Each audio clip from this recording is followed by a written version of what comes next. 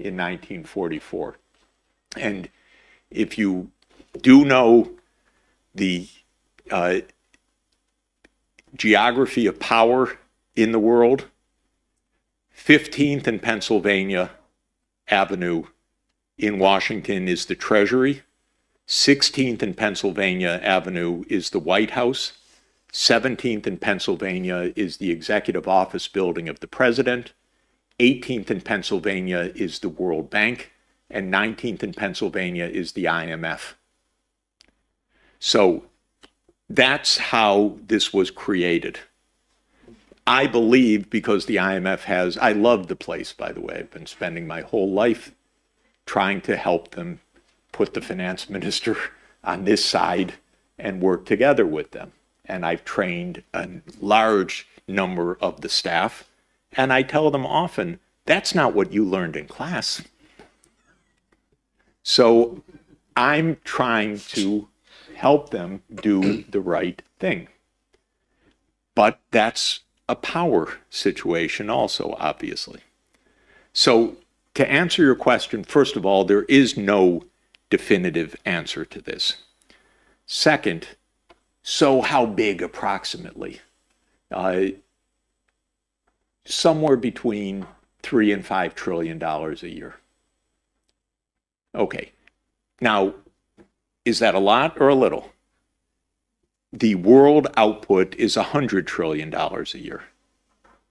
The world saving is $30 trillion a year. So we're talking about 3 to 5% of world GDP. And we're talking about maybe, 10%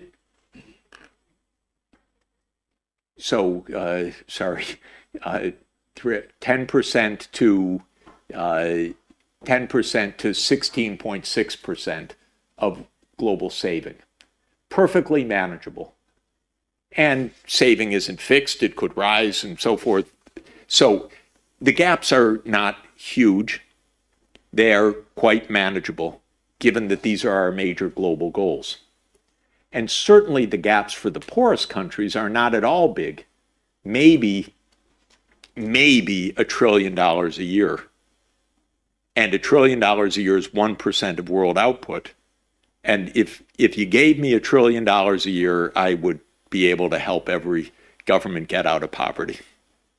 That would be enough to make investments, get all the kids in school, get health care for every person, get water and electricity connection for every person. That'd be a great start. And you could do that for $1 trillion a year for all the billion people in extreme poverty. So it's not huge. So then comes lots of detailed, interesting analytical questions. First, some of it is for rich countries, but the gap there isn't really a financing gap, it's a political choice gap. They're just not making investments, but the finance is available. Where the gap is really most consequential is for countries that cannot mobilize this out of their domestic resources.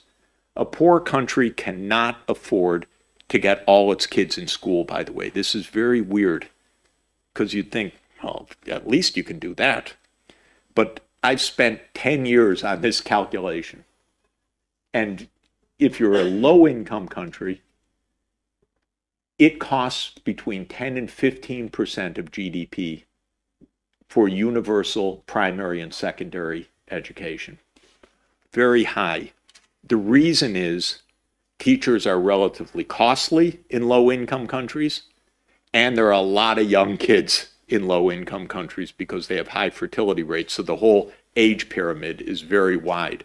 So there's not an African country, low-income or lower middle-income country, that can actually afford SDG 4.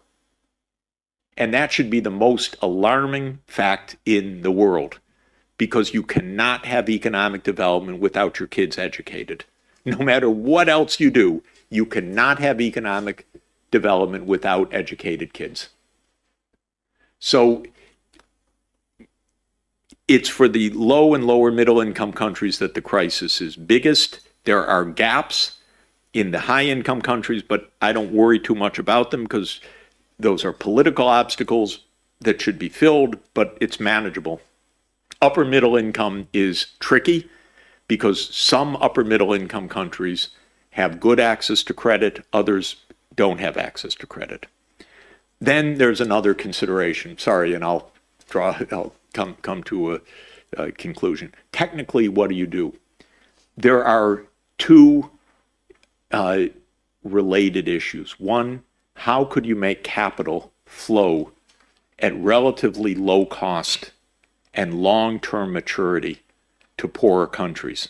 This is the major technical question on finance. If you look at the penalties that low-income countries pay to borrow, they're quite steep. You pay 10 or 15% interest rates if you are a double B borrower, sub-investment grade, compared to what a triple A or double A minus borrower pays. And why is that? Long story, and I won't go into it, but making that flatter so that for poor countries they have access to low-cost capital is crucial. One way to do that is larger multilateral development banks. This is, everybody agrees on that, though they don't agree to do it, but they agree that that's one part of the solution. More ADB, more AIIB, more new development bank, more World Bank. That requires capital increases. Capital increases mean larger voting shares for China. The United States needs to swallow, and Europe needs to swallow and get on with it. So that's one part of what needs to be done. The second part is to de-risk private capital flows. That's also a tricky set of issues. I'd say I got into that question 45 years ago as a graduate student, and it's still somewhat of a puzzle. It's a long story, but it's not impossible to do that.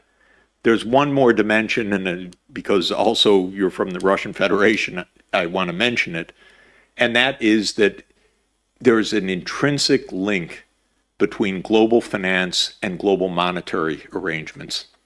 And global monetary arrangements mean how we settle trade. And we are, of course, in a largely dollar-based settlements system. So the monetary system is largely dollar-based, not exclusively, but about 60%.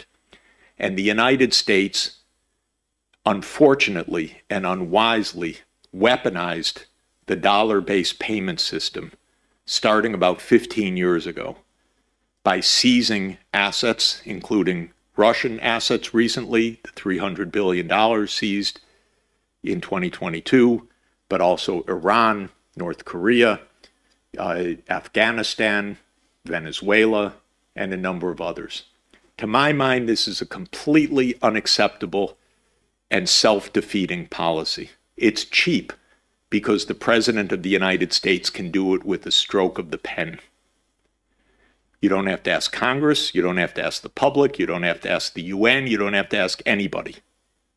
To my mind, it's blatantly illegal and absolutely practically unwise. Because why would you use dollars if the US is going to take them away from you when they don't like what you're doing? The idea of payments is that they're reliable, not that they're political. So this is why the BRICS countries, especially under Russia's leadership this year, are negotiating non-dollar payments. And I support this entirely. But I also say to the US Treasury all the time, don't confiscate other people's money. It's not a good policy. It's not going to work. And the idea, by the way, of grabbing Russia's $300 billion for Ukraine is so illegal you don't even know where to start. But these are politicians. They're not lawyers. They're not diplomats. They're not financiers. They want quick solutions for their re-elections. So this is really a problem. But it's a problem that also has a solution because we just won't use the dollar in places where the United States policies could lead to confiscation. So all of this means we have a bit of a morass in the international financial system within our family of getting the right answers to the financing questions. There's actually one more technical point I need to mention, which is that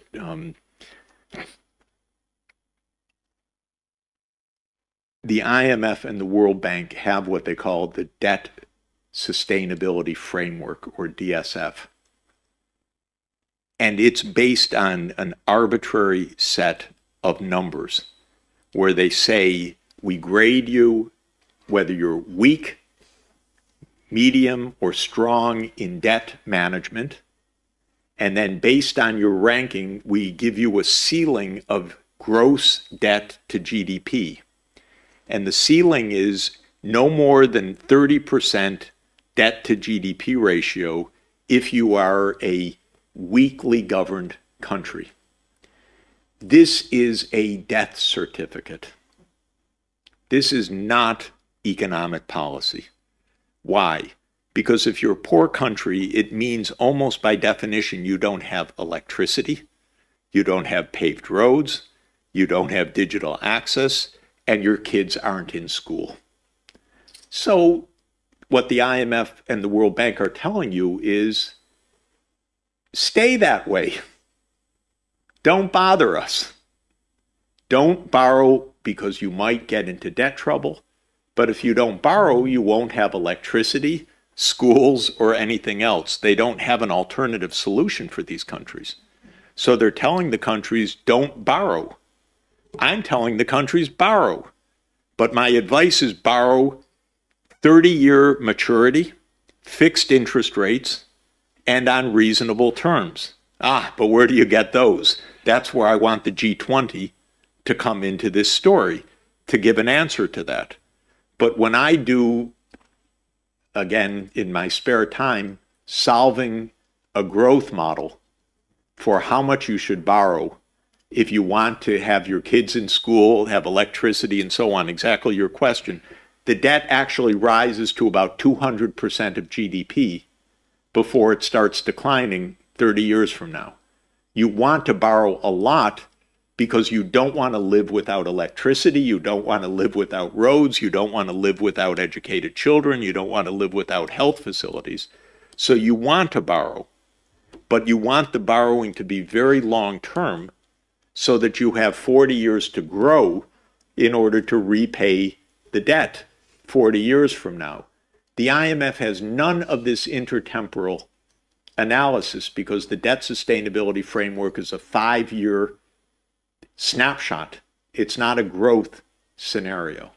Now, I taught intertemporal growth for 30 years, and this is where I tell my students, you learn something, right? You borrow if the rate of return on your investment is higher than the cost of capital, and if you're not going to get into a debt crisis in the meantime.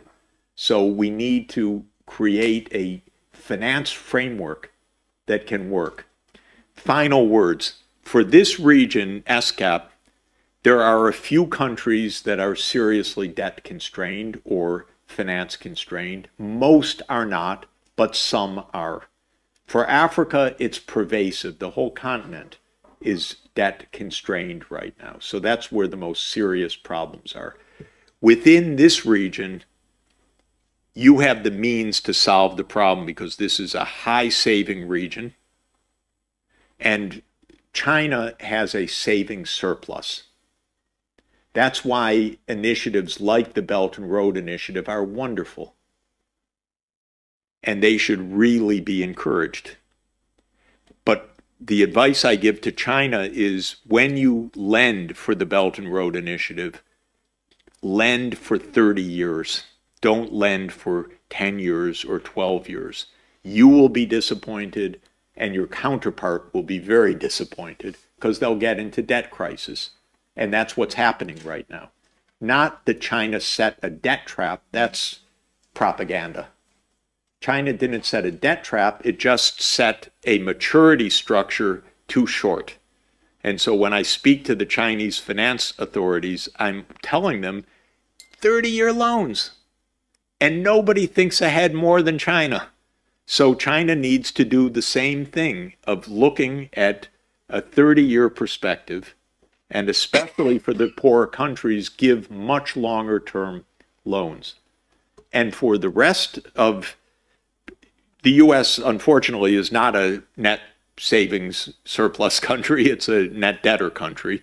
So it can't offer much in finance anymore. But the capital markets could offer more, and we need to tap that. Sorry for the long-winded answer, but good, very good question, important question. And allies on China's periphery and strengthen U.S. military forces along the Asian rimland despite any Chinese opposition. This has become the Biden foreign policy. China knows it. China really is pushing back. But what's very important and interesting to understand, and we've seen it clearly in the dynamics involving the Ukraine war, most of the world also does not want the U.S. as the global preeminent power. Most of the world wants a multipolar world and is therefore not lined up behind the United States, sanctions on Russia and so forth. And this was also the message of President Lula visiting China, saying to President Xi Jinping, we as Brazil also want multipolarity, true multipolarity, and we want peace, for example, in the Russian-Ukraine war that is based on not a U.S. perception of dominance, say NATO enlargement, but rather a peace that reflects a multipolar world. This is real. It's happening all over the world. And the fact of the matter is, the reason why this is a historic watershed is that the underlying economics and technological change have made it so. The U.S. is no longer the dominant world economy, and the G7, which is the U.S., Canada, Britain, France, Italy, Germany, and Japan, is actually smaller than the BRICS countries in economic size, which is Brazil, Russia, India, China, and South Africa. So we really are, in fact, in a multipolar world, but in ideology, we're in a conflict. But Jeffrey Sachs, I wanted to ask about that. You mentioned the BRICS. The BRICS Bank that is now in China, and President Lula has named Dilma Rousseff as the head of the BRICS Bank. Its importance in terms of this multipolarity in the world economies, the potential for even the creation of alternative major currencies to the dollar as a result of the BRICS alliance, the impact of that on world affairs. This is a big deal. And in fact, the United States is withdrawing. It doesn't know it necessarily. Our politicians don't understand this, but our politicians are withdrawing from the world financial and monetary scene and opening up the space for a completely different kind of international finance. I'll give you an example. The U.S. was the creator of the World Bank, but now the U.S. Congress won't put new money into the World Bank. And because of that, the World Bank's actually a quite small institution. It's got a big name, but it's a quite small institution in the financial scheme of things. The U.S. won't put more money in. The Congress says, no, why should we waste our money internationally and so forth? And you get a lot of hubbub about that. So China and the rest of the BRICS say, OK, we'll make our own development bank. And they established the new development bank, or sometimes called the BRICS Bank, based in Shanghai.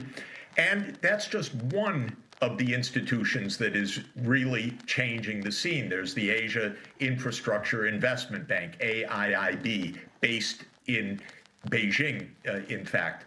There is, as President Lula said, and it's happening also in the context of the Ukraine war, a move away from the use of the dollar, which the United States has thought, well, that's that's our ace in the hole. You know, that is our ultimate hold on things because we can use sanctions, we can use our financial control to keep other countries in line. But other countries are saying, not so much. We'll trade in renminbi. We'll trade in rubles. We'll trade in rupees. We'll trade in our own national currencies. And they're quickly setting up alternative institutions to do this. The United States doubles down. We will confiscate your reserves. We will, if you don't follow. And the other countries are saying, you know, if you want to go through the UN and get really multilateral rules, we're with you. But if you want to just impose the rules, we won't follow along. And so we have this very funny expression called a rule-based international order. The United States government uses it every day. But what does it mean? Who writes the rules? And what most of the world wants, in fact, is rules written in a multipolar or multilateral setting, not rules written by the United States and a few friends and allies. I wanted to ask you, you've been an advisor to the United Nations for quite often. The issue of how much longer the permanent members of the Security Council can keep the number to 5, because clearly Brazil and other countries of the global south have been saying the UN needs to be reformed. And countries from Latin America, specifically Brazil and Africa, should have representation on the UN Security Council, permanent members.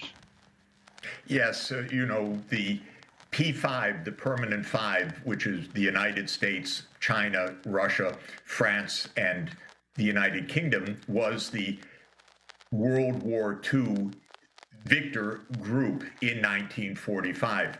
They wrote into the rules of the UN, incidentally, that they would be the permanent Security Council members and have a veto over any change in the UN Charter. So it's really a group that gave itself power that the other 188 countries of the world look on and say, what is this? We need change.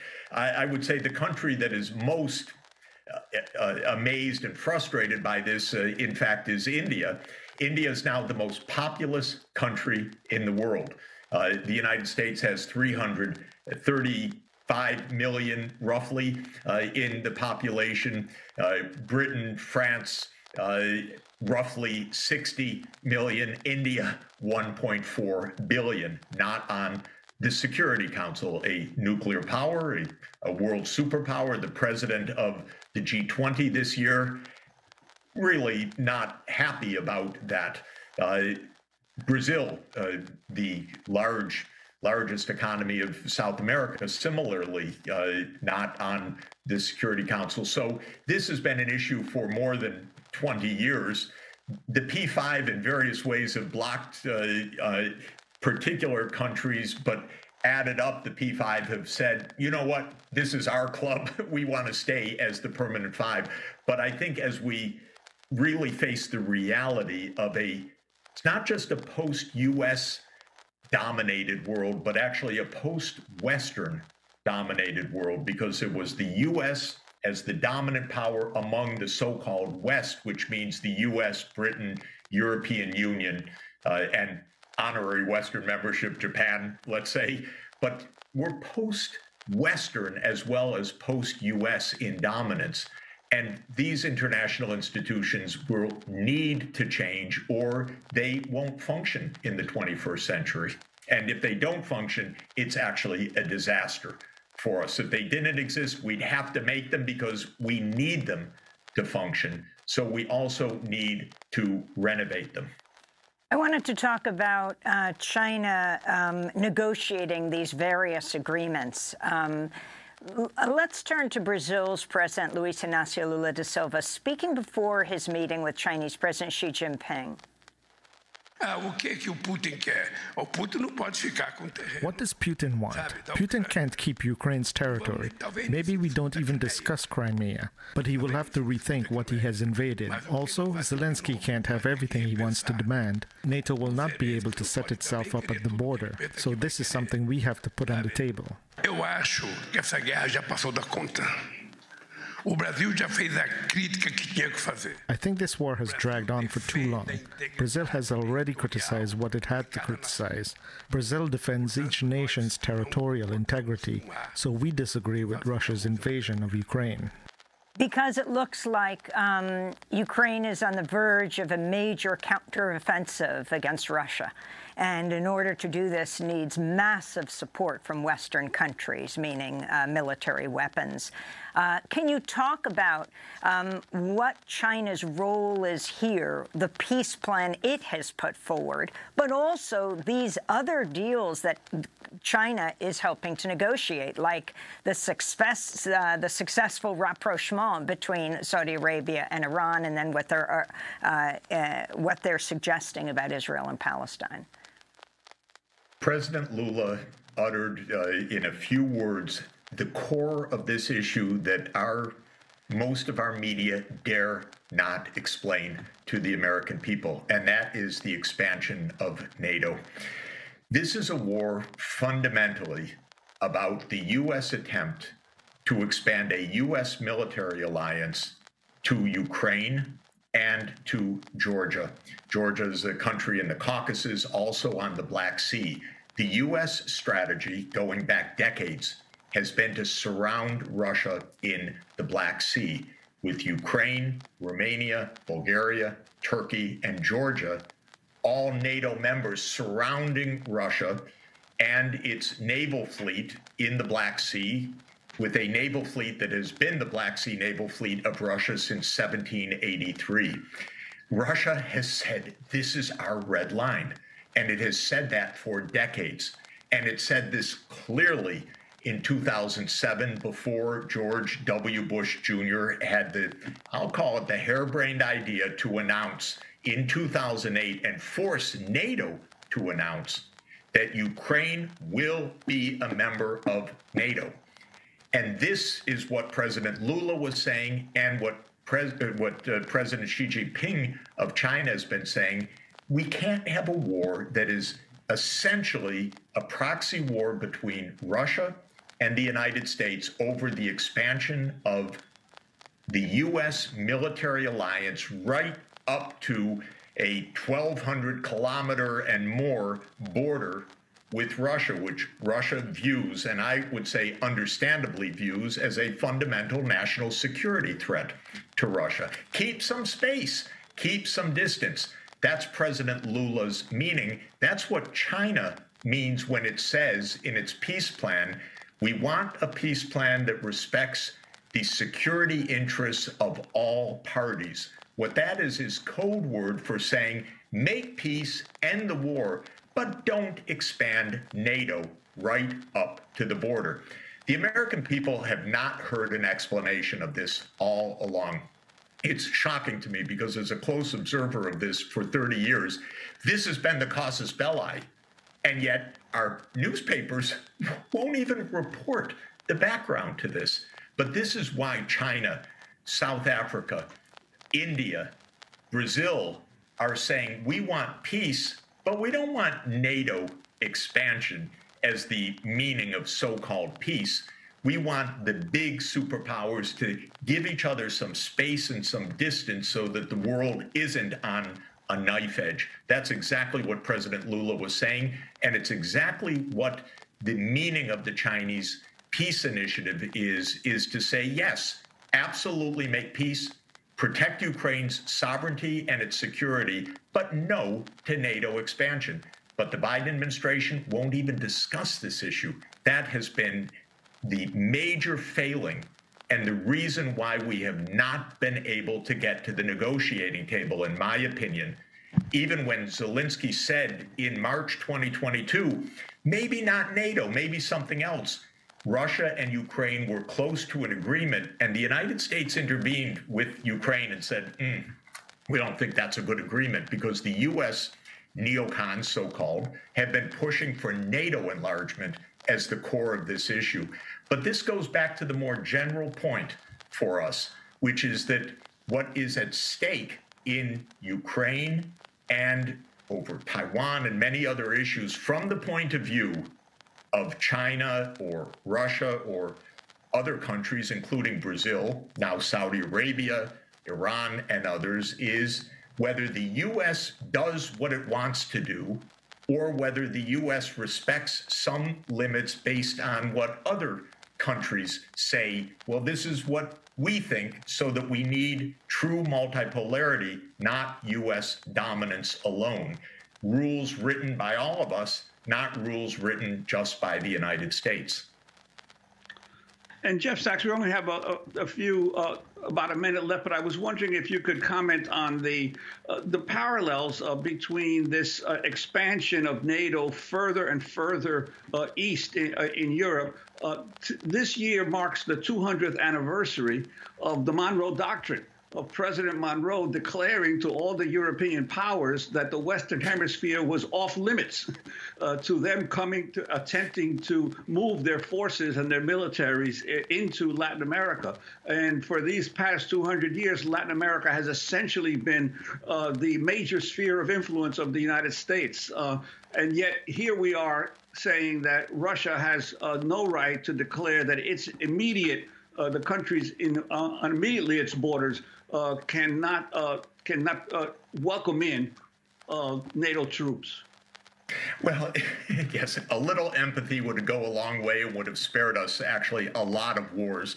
But for Americans, it would be useful to think, suppose Mexico made a military alliance with China. Would the United States say, well, that's Mexico's right, what are we going to do about it? Or might there be actually an invasion in short order or something like that? I would strongly advise to China and Mexico, don't try it at home. Don't experiment with this. But the United States government refuses that empathy because, in other words, refuses to put itself in the position of the other side. That's the fundamental arrogance of thinking that you determine the rules of the world. The problem with arrogance is not only the comeuppance from it, but you stumble into terrible crises that you don't even understand because the United States has not been allowed, the public has not been allowed to even think from the perspective of the other side. So the analogy is actually a very, very clear analogy. It is what China and Russia and others say all the time is, why have those double standards? Why don't we actually deal with each other with mutual respect, not with the rules that you write? That China must really have cheated at every moment. And they really must be our enemy also. This is extremely dangerous. It's either us or them at the top of the world. And only a US-led world is a safe world. Otherwise, we're all going to be destroyed by China. It is, in my view, a fantasy misunderstanding. I'll start again with the basic proposition. China's living standards are about a third of the US. China has decades of economic development to make. China faces major challenges. Population is now starting to decline quite significantly. China will probably be under 1 billion people by the end of this century, possibly 800 million, according to the UN forecasts, which are mechanical, but still showing how significant. China will age very rapidly. There are many, many challenges. China's not out to take over the world. But the U.S. whole vision is U.S. is the world leader. It's the self-image. It's what I'm afraid is taught at the Kennedy School of Government often. My question would be the following one. If we assume that this conflict is going to end in a way that's not going to be a defeat, an explicit defeat of Russia, do you see that having any consequences of the future role of dollar as an international currency? And what do you think is going to happen on the U.S. Treasury bond market in the future? Thank you. Just in a general word about the role of the U.S. dollar. It has been a source of a lot of U.S. power and prerogative, the fact that about 60% of world trade is denominated in dollars and settled in dollars. And the U.S. banking system is the predominant mechanism for clearing transactions. And the SWIFT system, which is how the U.S. banking system settles transactions, is the instrument by which the U.S. excludes Russia, for example, under the sanctions. I believe that in 10 years from now, the role of the dollar will be much, much less than it is today. And in 20 years, we'll have a very different international monetary system. And the U.S. will have lost what was called by de Gaulle an exorbitant privilege, but it will have lost the privilege of having the key currency in the world. I think there are three reasons for this decline that will come, that's already underway. One is that to be the world currency depends on being the predominant economy in the world. And as the U.S. share of the world economy diminishes, it's natural that the role of the U.S. dollar would diminish as well. And we are, as I said, on a gradual, gentle decline, not gentle, but gradual decline of the share of world output due to the U.S., not mainly because of the U.S. collapse, but mainly because the rest of the world develops economically, like China. So that's one reason. The second reason is much more pertinent to this evening, and that is the U.S. began to weaponize the dollar roughly a decade ago. So it basically began to use the dollar as a geopolitical instrument. And my advice is, if you are a government that isn't getting along too well with the U.S., hold your reserves in some other currency. Because the U.S. has developed a bad habit of seizing foreign exchange reserves of governments that it doesn't like. And it has done that with Venezuela, with Iran, with Afghanistan, with North Korea, and now with Russia. It views that as an easy thing to do. Stroke of a pen by the president, and your antagonist, your foe, can't use their dollars anymore. We even did that with Afghanistan on the way out, froze all the foreign exchange reserves so that the economy completely collapsed in that impoverished place afterwards. It's nasty, by the way. But more than being nasty, it also is not something you can do over and over again, because other countries start to say, maybe we'll hold our reserves in renminbi, thank you, or maybe we'll hold them in some other currency, thank you. And that's what's happening now.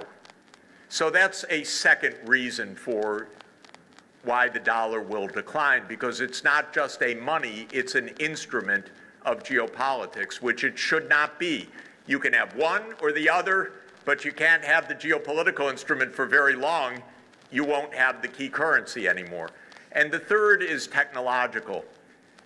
I think that transactions will not be settled through commercial banks in the future in anything like the way they are now, because we will have digital central bank currencies. And we don't need the commercial banks in the long term to settle our transactions.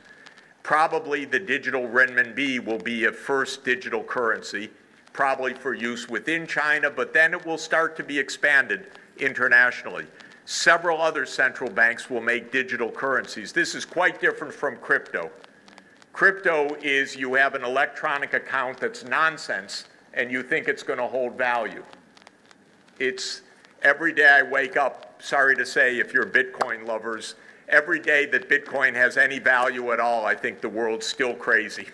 So Bitcoin has no intrinsic value, and it's not a legal reserve currency for anything, and it's not a legal means of payment, and it's not a national fiat currency which can at least settle your debts internally. It's unbelievable that people spend money for this electronic cipher. And this arrest of this kid in the United States should tell you this is a little crazy. But what I'm talking about is something else, which is a central bank currency, because a digital central bank currency is just a means of clearing payments rather than writing checks like we used to do, or even making electronic ledgers through Venmo we use in the United States and so forth, whichever e-wallet system you use. The central bank can do that, actually. And I think that we'll go to that kind of settlements. And so the U.S. ability to say, we're going to cut you off from SWIFT, so what? So I think in 10 years or 15 years from now, it'll be quite a different international monetary system. And my question is, what is your vision of the role of Russia in the future in the conflict of U.S. and China? Thank you very much. The role of Russia in the conflict between the U.S. and China. The role of Russia in the conflict. Yes. Look, basically,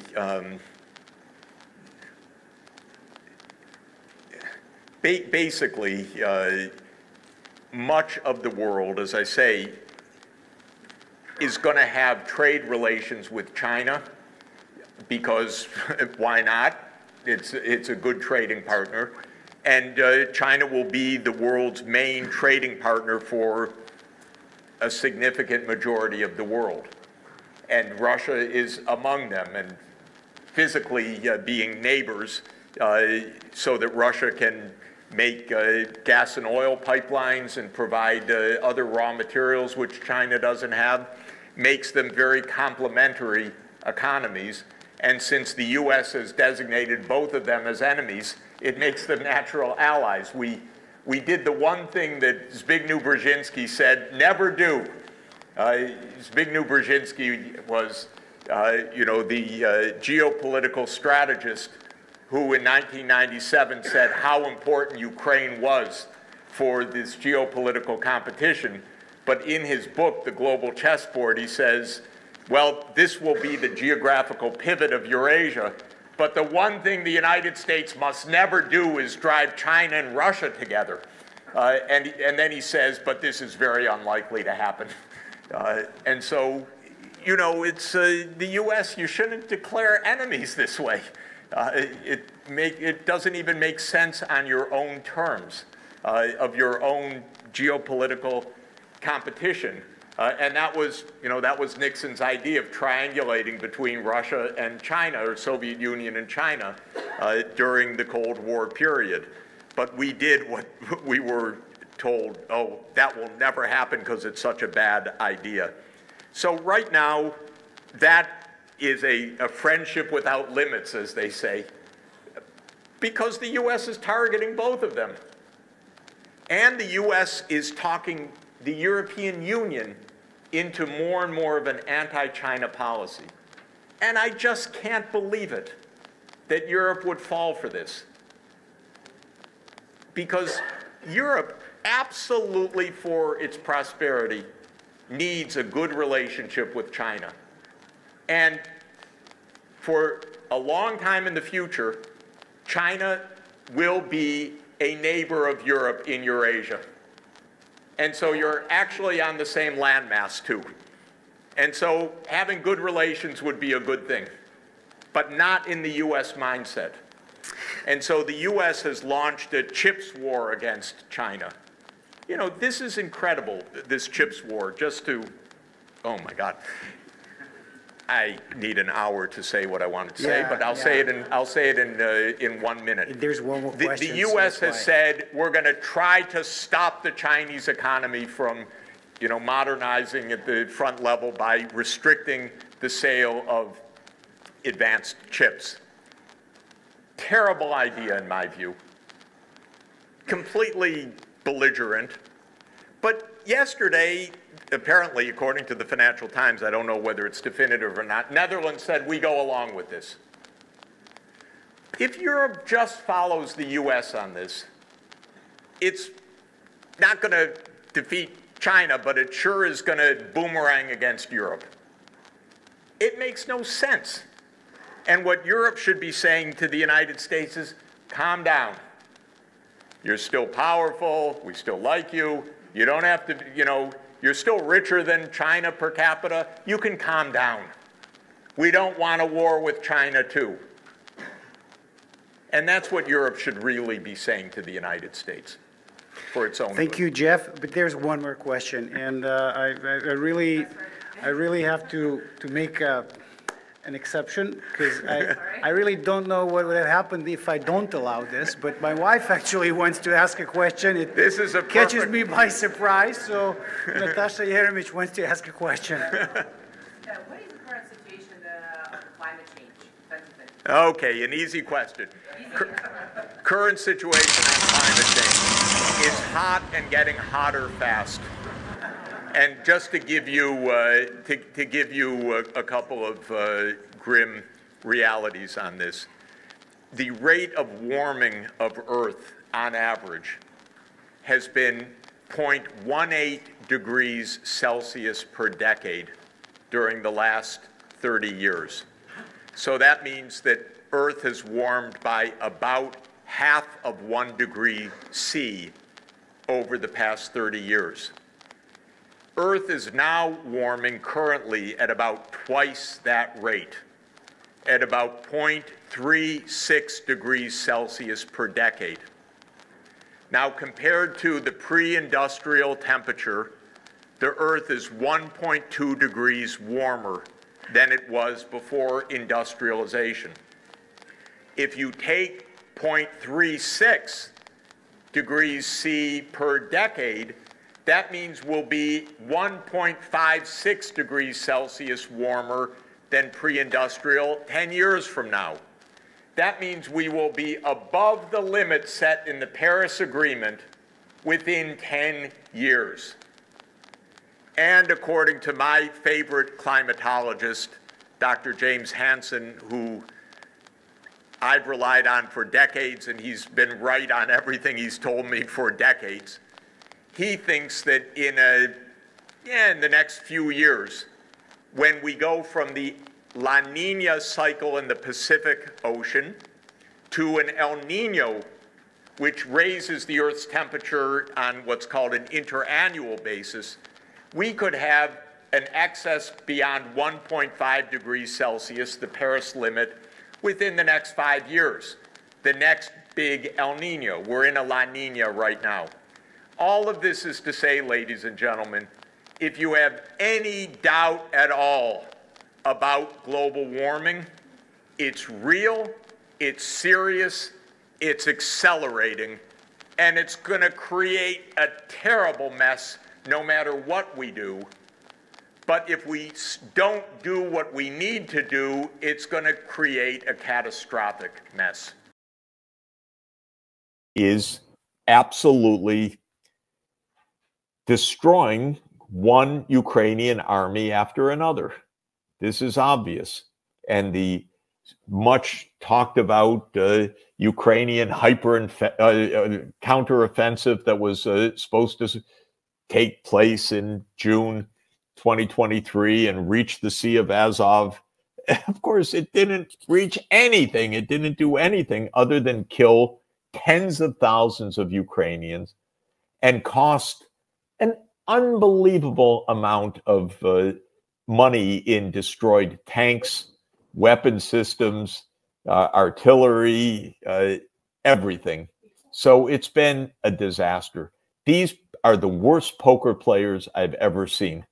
All they do with a lousy hand is keep raising the stakes and keep losing. Maybe now they are trying to shift focus, shift attention to Gaza or maybe to some other conflicts, because actually when you are losing in one, then you can try to induce more chaos. You asked me a question which I didn't answer. I gave a long answer. If there is a way out. No, but you asked me a question, what to do. And the point I would make is the first thing we should do is stop raising the ante, stop saying, oh, we're going to defeat them. It's easy. We're going to beat them. No, Ukraine's not going to defeat Russia. And the more that this goes on, the more dead Ukrainians there are. That's just the most basic point. And the whole society has been so profoundly wounded because millions and millions of Ukrainians are in Europe or are in Russia, and hundreds of thousands are dead because of this. So the population has collapsed, and there aren't young people anymore. Now they want to draft kids and young women because they've run out of soldiers. It's terrible. And so we need to stop raising the ante. Now, what would that mean? We need to negotiate. We need to say first, okay, NATO is not enlarging, but Russia, you have to stop taking more and more Ukraine. And what the Russians are going to say at this point is, okay, we keep the following territories. And we're going to have to negotiate over that, because the idea that, no, we don't make any concessions, you're just going to be defeated, is going to end up destroying all of Ukraine. It's raising the stakes on a lousy hand. And we should recognize that we are going to need a political outcome right now, not the one we wanted, but we were so dumb not to take a better deal a year ago, 2 years ago, 5 years ago, 10 years ago, that now we're in a situation where we're not going to get exactly what we, quote, want.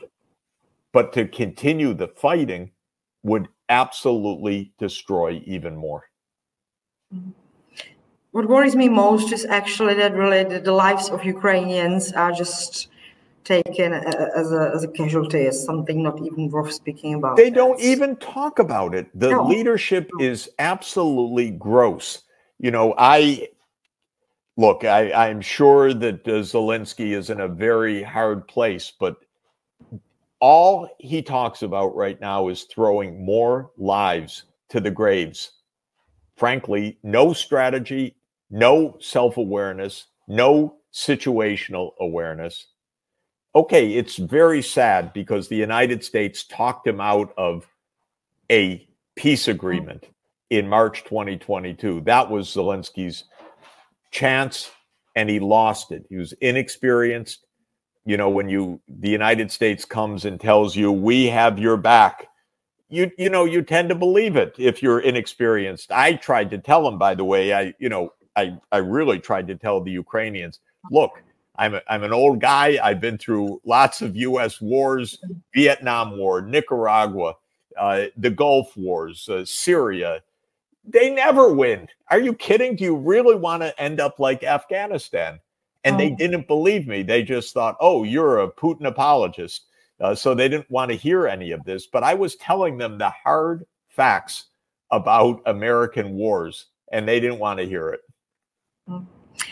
Besides Russia, I'm not sure that Ukraine actually is such a big topic in American policy. I'm not sure about that. Yeah, it's definitely diminished.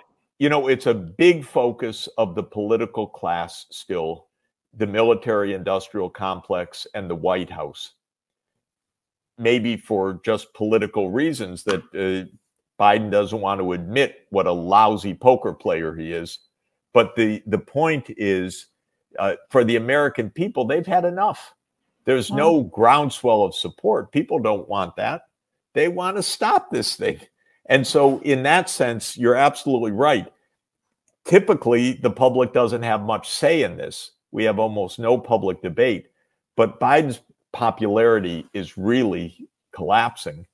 And if the unhappiness with Biden's foreign policy is very, very clear. So maybe even public opinion is going to start playing a role because we're now in an election year. I would like to ask you to clear the position on China, because when I look both at the Republicans or at the Democrats, I would say that their views on China are very similar. So they actually have very hostile views towards China. Now there was a summit APEC, where both presidents, Biden and Xi Jinping, met. Do you see any decline in tension, any hopes that actually the relations, they're probably not going to be friendly, but let's say at least stabilize and would be less threatening for the world? I'll tell you an interesting thing. When President Xi came to this APEC summit in San Francisco, he met 200 U.S. business leaders, and they gave him a standing ovation. I don't think they would give an American president a standing ovation, but they gave President Xi a standing ovation. Why? China is their biggest market. They both produce in China, they sell in China, they make a lot of money in China, and they want normal relations.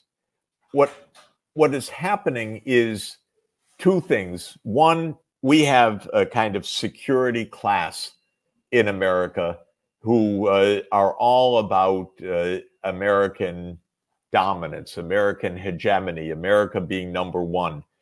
It's a very strange group of people, but this is our foreign policy establishment.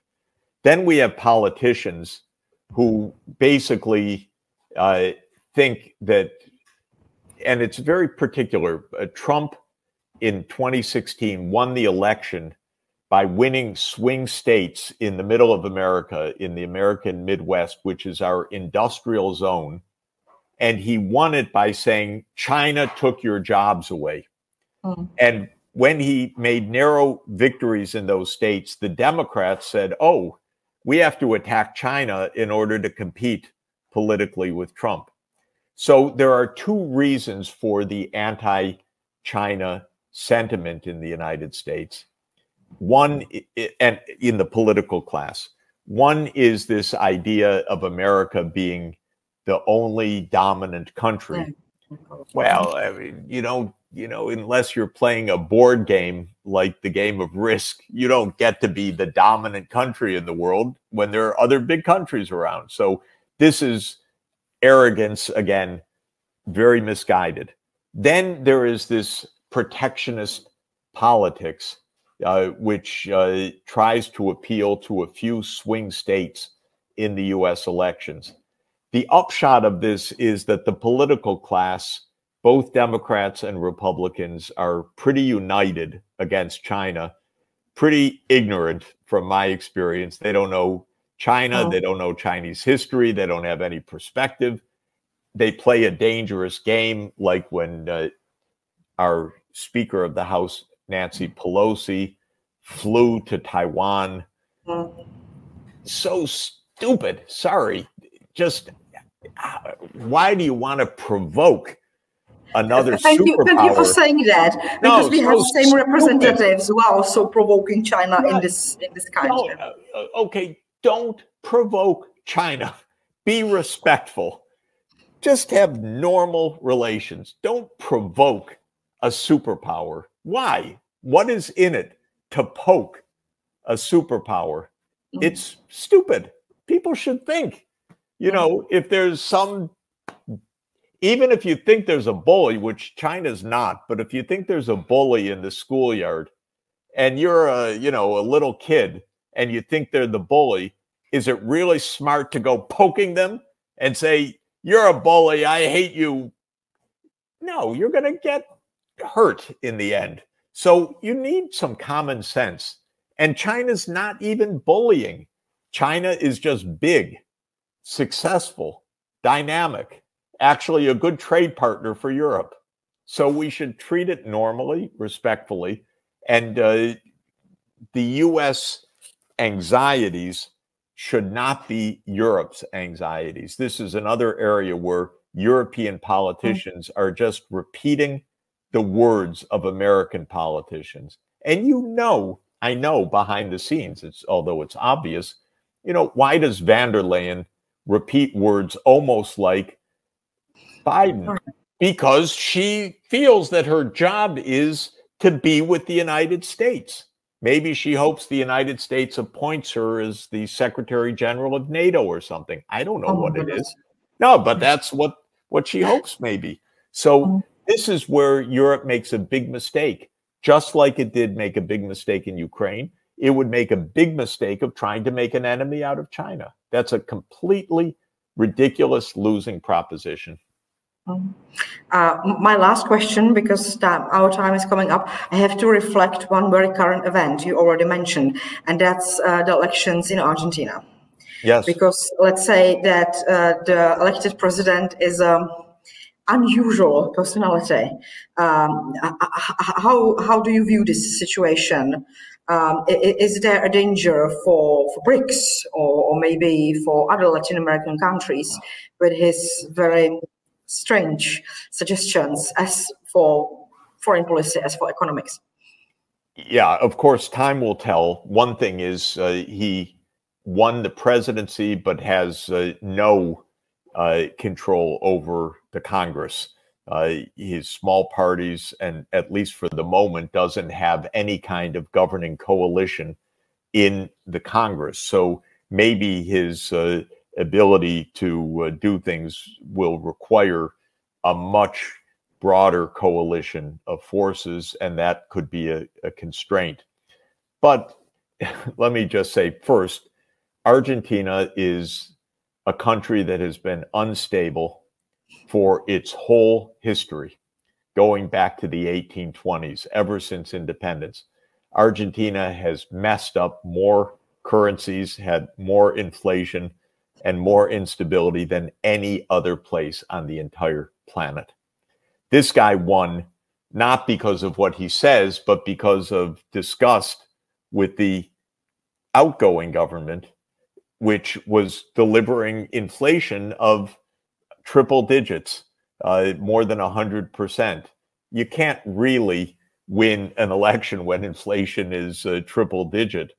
And I know Argentina quite well, and actually worked with the finance minister just before this one.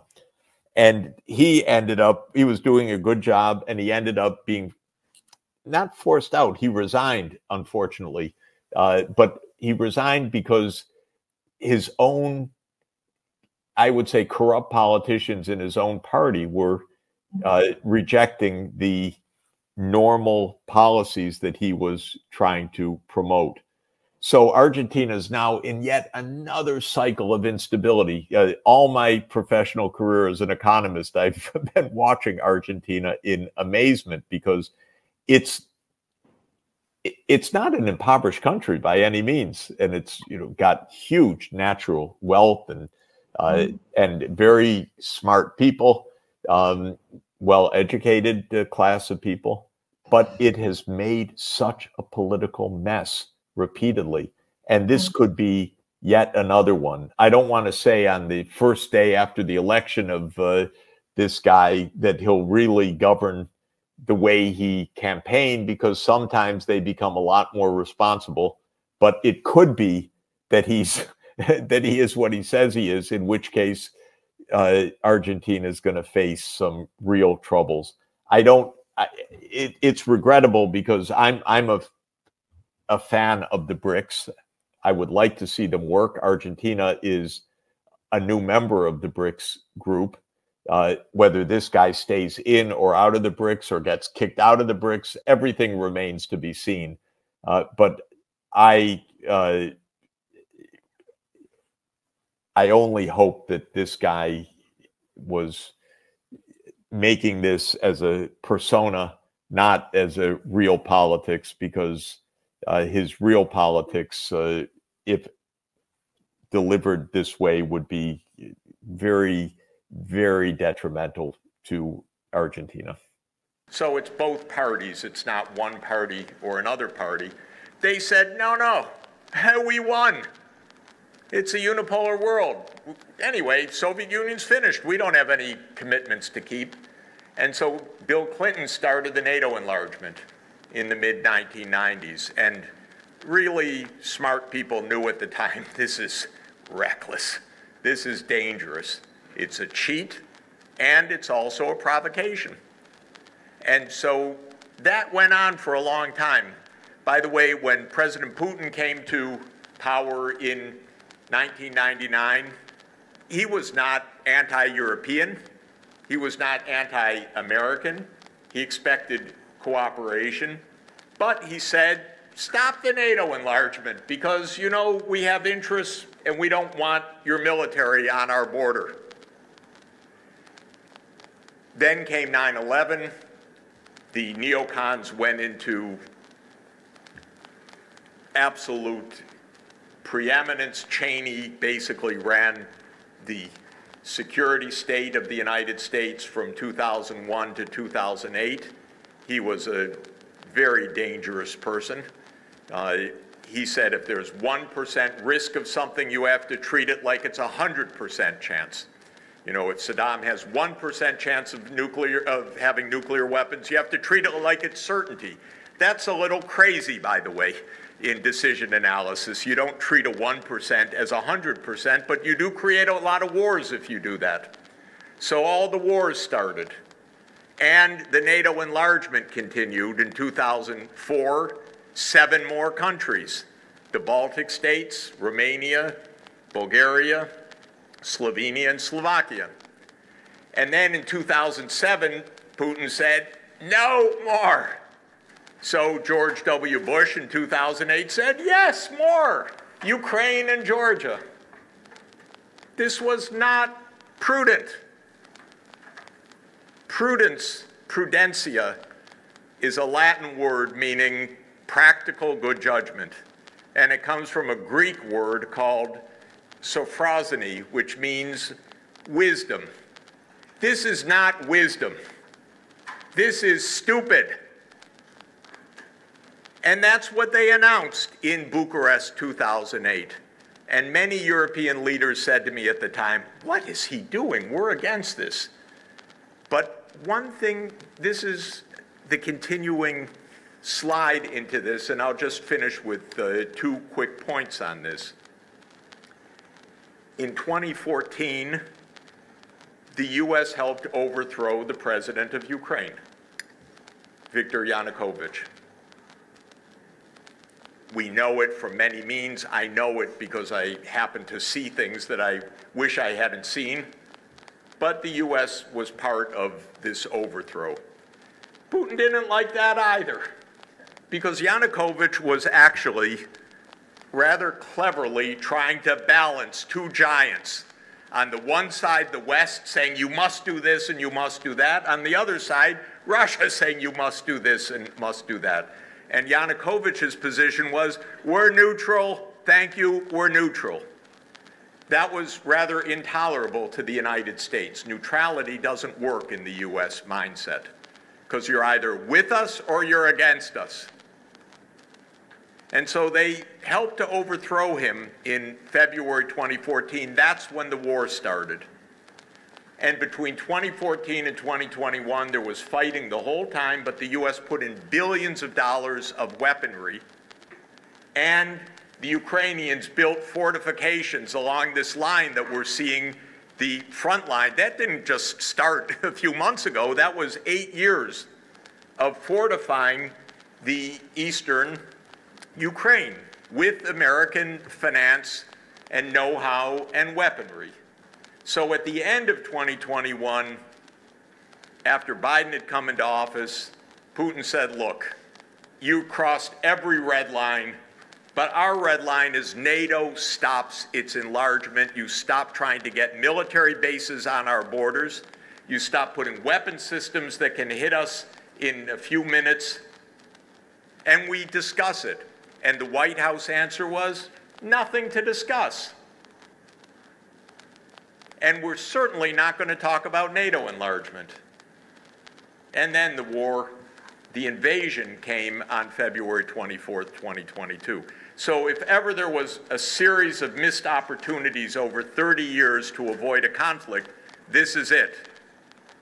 And that's why I'm deeply unimpressed by an analysis that said this war started on February 24th, 2022 by an unprovoked attack by President Putin. It's just not true.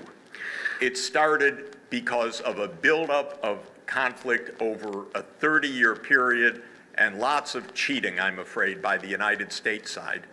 And that brings us to our mess right now. So we are, Jeff, where we are right now, and obviously this angle is something that is fiercely opposed by official capital views of the European Union and Washington as well. But the fact of life is that a set of very harsh economic sanctions were imposed on the Russian Federation unilaterally by the United States and the European Union. And as both economist and intellectual, what's your take on these sanctions? How effective? Those are opposites, by the way, economist and intellectual. Intellectual. Well, just try to make the point. try to be both in answering this, but and why do you think that majority of world nations don't seem to have been ready to support this course of action, at least not so far? First, on the sanctions, you know, the United States uses sanctions a lot. It's an interesting policy. They use it a lot because it's without any direct budget outlay, and it can do a lot of damage. And it doesn't require any public debate. It doesn't require any congressional approval. The public doesn't even understand what it is, but who cares? It's not their business. This is purely the president by signing a document. And the U.S. uses these unilateral sanctions. This is different from sanctions approved by the UN. That's a different matter because the Security Council can vote sanctions under the UN Charter. But this is the U.S. using its sanctions, and they do it a lot. The one thing I would observe about this is they almost never work in geopolitical terms. And I've watched for years the use of sanctions by the U.S. as a cheap, easy policy fail time and again. One was the United States, in one of the most ridiculous foreign policy moves you can imagine, suddenly decided under Trump to declare that the president of Venezuela wasn't the president, but the president that the United States said was the president. So the United States one day announced, Maduro is not president, Guaido is president. It's in English we would say pretty ballsy. That you just announce one day who the other country's president actually is. It's a strange kind of foreign policy. Anyway, they said, okay, since Maduro's not president, he can't have any access to foreign exchange reserves anymore. He can't Venezuela won't be allowed to fix its oil drilling and so forth. So by stroke of a pen, they put on these unilateral sanctions. It actually worked in one sense. It completely crushed the Venezuelan economy, which declined by more than 50% in GDP, extraordinary decline. What didn't work is Maduro's still there, of course. And Guaido, by the way, was thrown out even by the opposition saying, no, he's not our president anymore. The whole thing was absurd. It was worse than a high school play, actually. Oh, you're not student council president. He is. Yeah, but he won the vote. No, it doesn't matter. But anyway, they did this, but it didn't work geopolitically. It didn't end Maduro's government. In fact, in a way, he said, look, all this economic crisis caused by the gringos in the north, which was pretty accurate description, after all. It was the United States that did this. So now, by the way, the White House sends its emissaries to Maduro. Would you pump more oil because we have to replace the Russian oil? So now they're trying to become buddies with Maduro again. But the point is, it didn't work. And no U.S. sanctions regime that I know of in recent years has come close to working. So that's a starting point. So as soon as the U.S. put on sanctions on Russia, I talked to a very senior official and I said, this isn't going to work. It doesn't work. This time it was worse, though, because not only did it not cripple the Russian economy, the boomerang effect, which didn't apply in Venezuela so much, because you could crush Venezuela without the whole world feeling it, applied in the case of Russia, which is it's led to tremendous global negative consequences. So it didn't stop Russia from exporting all over the world. And I'll come to your question, why? But it also hurt Europe a lot because Europe's told, no, you can't buy the low-cost energy that your industry has built upon. So the effects were quite serious, and we haven't seen the last of those effects yet.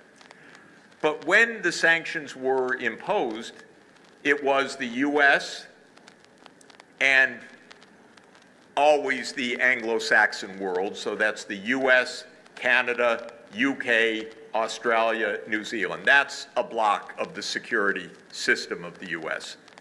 Then the EU, okay? Then Japan, Korea, and Singapore. That's basically it. That's roughly 20% or so of the world population, roughly speaking. Maybe a little bit less, actually. And most of the rest of the world said, we don't want to get into this. We trade with Russia, we trade with Ukraine. We're not party to this conflict. We think this conflict should stop with negotiations. And so most of the world does not want this. Of course, a lot of the world's afraid of the US secondary sanctions, but the vast majority of the world doesn't agree with these sanctions and doesn't even agree with the idea that any country can just decide to impose these sanctions, which are illegal in international law, after all. There's no legal basis for one country to say, stop trading with all those other countries. You can't do that. But they're a little afraid, but they don't impose the sanctions. This is the basic reason why Russian economy has done fine during the past year, because China trades with Russia, India trades with Russia, all the Asian countries trade with Russia, the Latin American countries trade with Russia. Today, Chancellor Scholz has been in South America, and he's being told by the South American leaders, don't pull us into this. We're not going to send arms to Ukraine. They trade with Russia, but they also trade with Ukraine, by the way. They don't want to be in this proxy war. So that's the main reason. And they don't view it like the US thought automatically they would view it, that this is an unprovoked attack. I speak to world leaders all over the world, and they understand full well this is a confrontation of two superpowers, not one side launching a war. And they want both sides to back off. The job of the President of the United States to put on the brakes, because this country is a war machine at the top. We don't see it. We don't know it exactly. Eisenhower told us about it with the military-industrial complex. This country is a war machine. The main job of the President of the United States is to stop the war machine from making wars. And we are now in an escalation heading towards Armageddon, according to the President. That's not a spectator sport. That's his job, to keep us away from Armageddon. And Professor Sachs, you said this is a war between the U.S. and Russia. We've heard threat after threat or call after call for an end to the Nord Stream 2 pipeline, from Assistant Secretary of State Victoria Nuland to Joe Biden himself. Senator Ron Johnson, in questioning Nuland, appeared to actually call for the sabotage of the pipeline. But I'm literally talking about rolling back the pipeline. And loosely define that, but I mean taking action that will prevent it from ever becoming operational. So who do you think is responsible for the worst act of industrial sabotage in recent memory, and maybe in in long memory? And what would their motive be, considering that the German economy was on the hook here? You know, I've said I wasn't there, but my guess is, just like I think Ukraine is shelling the Zaporozhye nuclear power plant, I think the United States blew up Nord Stream. And they told us, Biden said it in February, said if Putin invades, Nord Stream is over. And then a reporter said, well, what do you mean, Mr. President? How are you going to do that? He said, we have our ways. We have our ways. We will bring an end to it. How will you do that exactly, since the project and control of the project is within Germany's control? We will, I promise you, we'll be able to do it. Come on. Who controls the airspace? Who monitors the airspace? Who has the means to do this? Who said we're going to do it? Who said afterwards, this is a tremendous opportunity, this new situation, a tremendous opportunity to permanently wean Europe from Russian gas? That would be Secretary of State Blinken. Who said, thank you, USA, tweeting a picture of the burst pipeline? That would be Radek Sikorski, former foreign minister of Poland. And by the way, I've been in touch with reporters in papers that say we don't know, or even worse, who say Russia did this. And then I talk to very senior reporters, and they say, Jeff, of course it's the U.S. What do you think? But it doesn't get into our news. My guess is that we're going to hear from Europe's investigators in a week or so. Very hard. We don't know. Trail went cold. Very hard to tell. We'll keep looking, but we don't know. But terrible blow, terrible blow. That would be consistent with the U.S. doing it. And the fact that things went a bit quiet after this, rather than parliamentarians throughout Europe demanding our core infrastructure was blown up,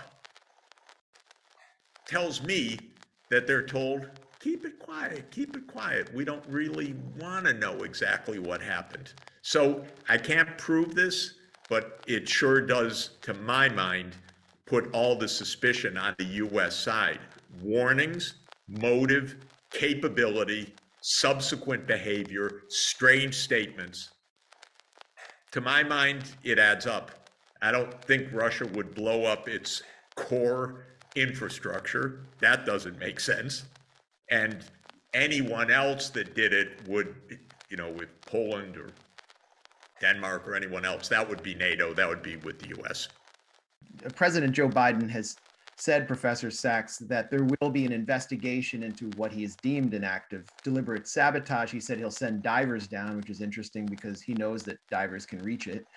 But do you think that this investigation will be a whitewash like the kind we saw the Organization for the Prohibition of Chemical Weapons carry out, where inspectors were actually censored and even attacked by OPCW leadership around the Duma Syria chemical weapon attack allegations in April 2018? And what do you make specifically of that allegation?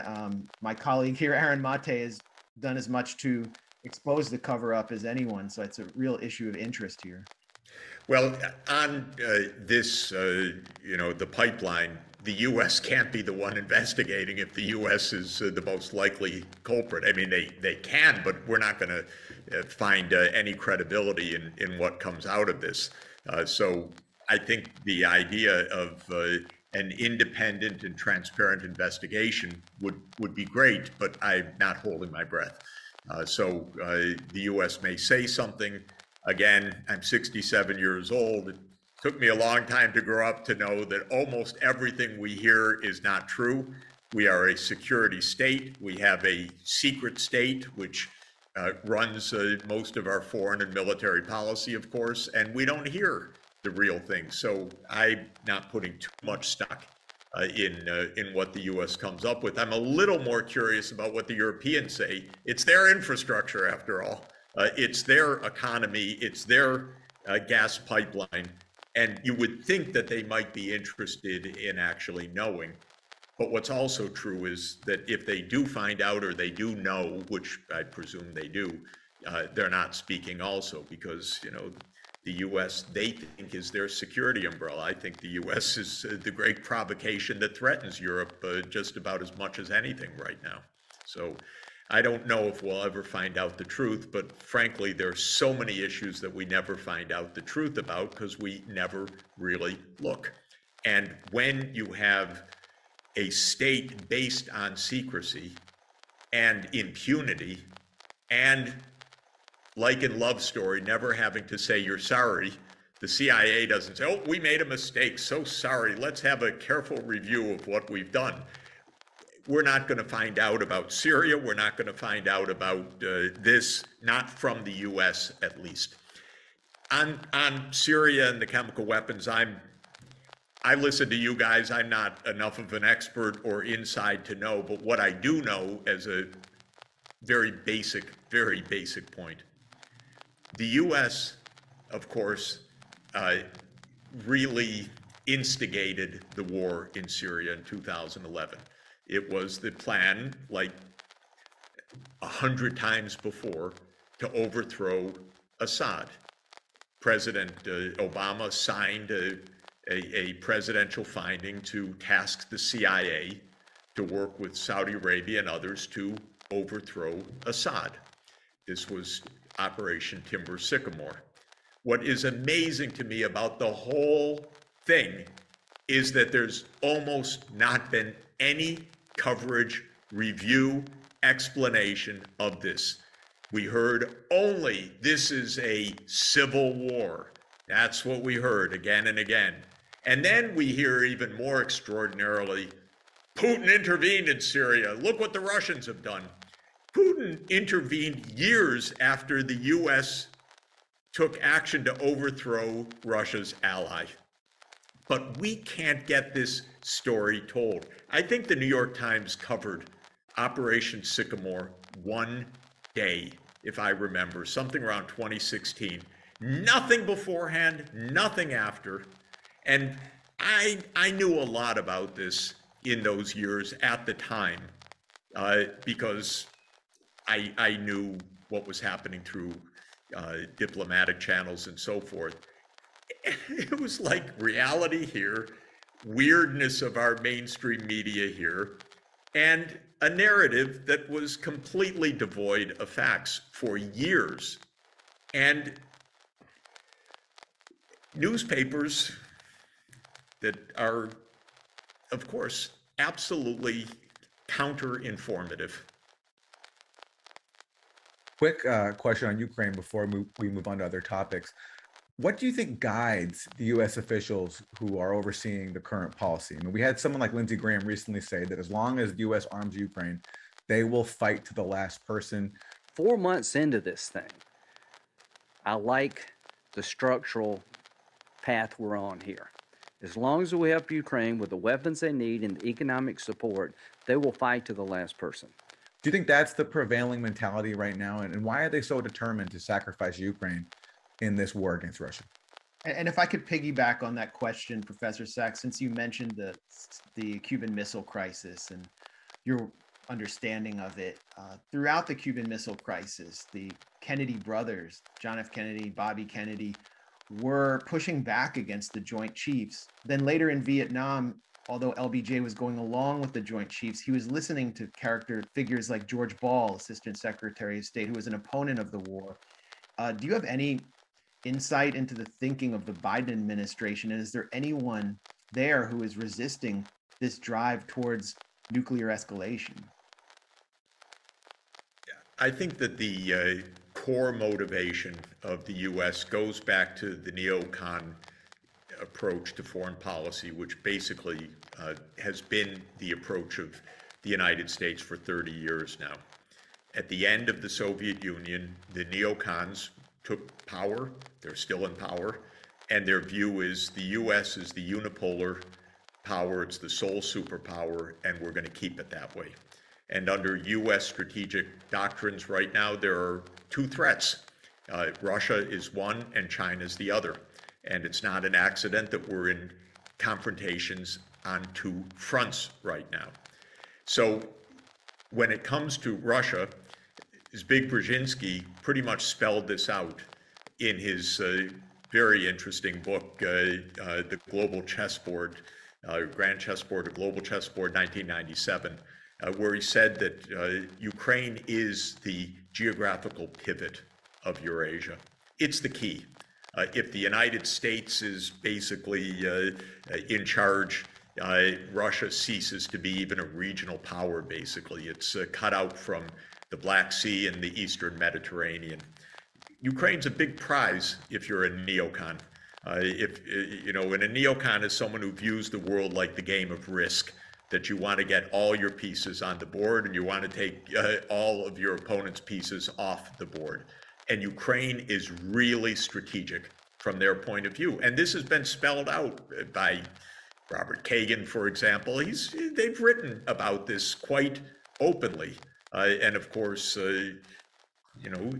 that family has been part of this for the whole time, because Victoria Nuland is the Undersecretary of State for Political Affairs in the United States right now. She's been through this, through all these administrations. And so I think that this is the core, that we're going to expand NATO. They have the idea that the North Atlantic reaches to Georgia.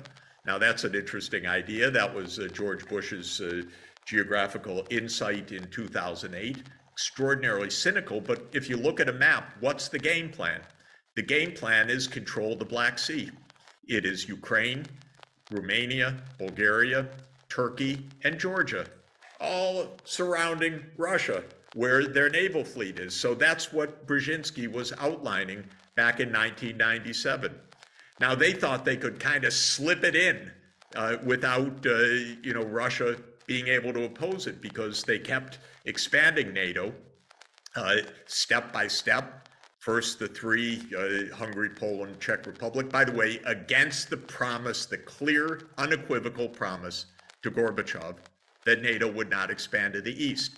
And like so many other things, the US government said, oh, we never said that. Well, they're liars. Of course they said it. And there's a full documentary record, easily accessible on the web, to understand what was said. So, long and the short of it is, that's been the game plan for 30 years. And it's had its ups and downs, because Ukraine itself is internally divided between East and West. And so the presidents have gone back and forth, pro-Russia, anti-Russia. And when a pro-Russian president, Viktor Yanukovych, came in 2010, after Bush had invited Ukraine into NATO, over the opposition, by the way, of European leaders, but this is a US-led alliance, Yanukovych guided neutrality through the Ukrainian parliament. That stabilized things for a little while, until Yanukovych was overthrown. Overthrown by whom? Well, according to the US narrative, the masses on the streets. According to what I saw with my own eyes, we stirred a lot of the pot and paid for a lot of that overthrow. I don't know how much. Everything's a lie. Everything's hidden. But the Russians say that was a coup that the US led. I can't tell you exactly the US role, but we heard Victoria Nuland on the tape describing the formation of the new government, and other choice words for our European allies. And I know with my own eyes, by the way, about US involvement in that. Not my involvement. I saw it. I was, oh my God, that's pretty weird what's going down. And this is Russia's point, which is, okay, you broke it again. Now, because as soon as Yanukovych went down, the new government said, we want NATO. And then the US started pouring in the weapons, billions of dollars during the Trump years. Then Biden came and I thought, my God, maybe we'll get some sanity. Of course, he doubled down 3 times in 2021. At the highest levels, we said Ukraine will be a member of NATO, in the NATO annual meeting, in a State Department strategic document with Ukraine, and in a Defense Department strategic document. So we doubled down. That's when I called the White House at the end of the year, please take the off-ramp. But they don't want to take the off-ramp. Now we're close to Armageddon, we're told. There is an off-ramp. We better take the off-ramp. We better start talking rather than just escalating.